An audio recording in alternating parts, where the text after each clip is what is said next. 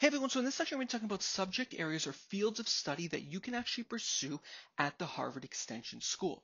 Now we actually did two previous segments on the Extension School, and if you haven't checked them out, I definitely recommend that you do so. I'll actually link them in the description below so you can kind of get a general overview of what the Extension School is, whether or not it's something that's right for you, and just some things that you should actually keep in mind if you're considering studying there in the future. However, in this particular segment, we're going to talk specifically about some fields of study that you can actually pursue at the Extension School at both of the bachelor's and master's level. Now, if you remember from the previous segment, we talked about the fact that the Extension School offers the Bachelor of Liberal Arts in Extension Studies with a specialization in a particular field of study, and then of course the Master of Liberal Arts in Extension Studies with a particular specialization in a field of study as well.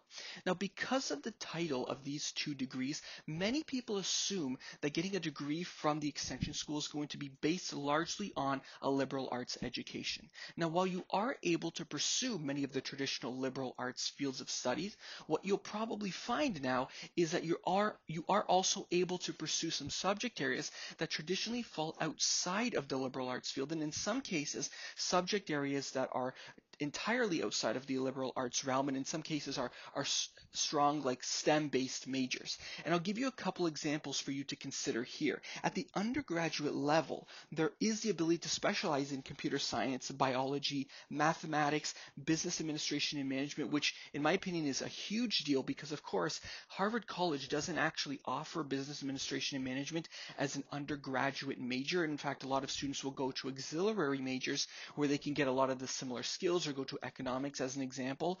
And of course, you do have Harvard Business School, which will offer business administration at the master's level. And so being able to pursue a business administration as a major at the undergraduate level through the Extension School is something that's entirely revolutionary in that sense.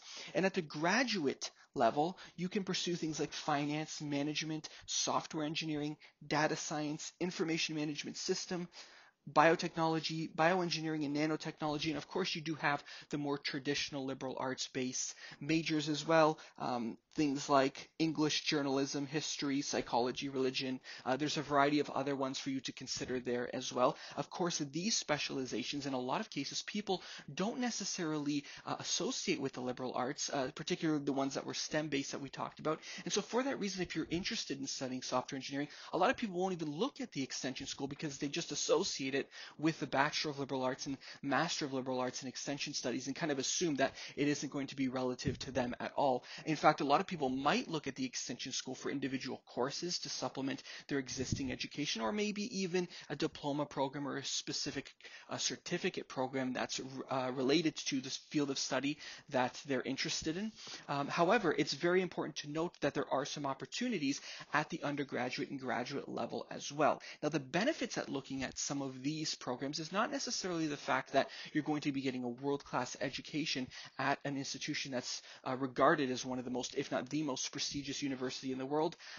You're also going to have a lot of the other benefits, such as being able to be part of the Harvard Alumni Association, to be able to build those connections with people within your class, but also previous and prior graduates of the program or of the Extension School in general. This might offer you some tremendous benefits in terms of building out your network that way, but also if you were to look at the actual curriculums that are being designed around some of these majors, what you'll find is that it's very comparable to what you would expect at some other institutions offering these same specializations or majors as well. And so for that reason, you're actually getting a very rigorous education. Now, of course, there might be a slight educational process with employers when you graduate. As an example, if your specialization is in software engineering, it might be a little bit interesting for an employer to see Master of Liberal Arts and Extension Studies with a specialization in software engineering. You don't necessarily associate software engineering with a liberal arts degree, and so there might be that educational process, particularly if they're not familiar with the Extension School as well.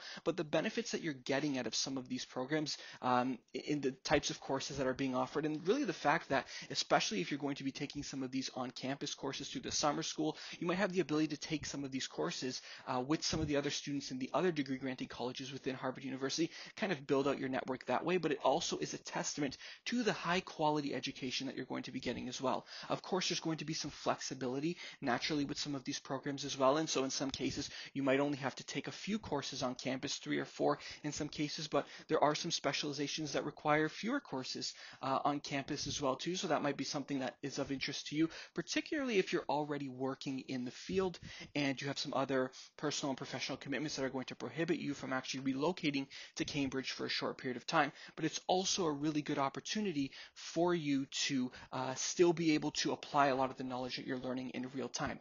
Now, on the flip side of this, if you are still interested in the liberal arts as well too, I also still think that this is an awesome opportunity for you because of the fact that there A is some flexibility, but B, the fact that when you look at the education that you're actually getting from the institution that you're getting it from, it's actually priced fairly well, in my opinion.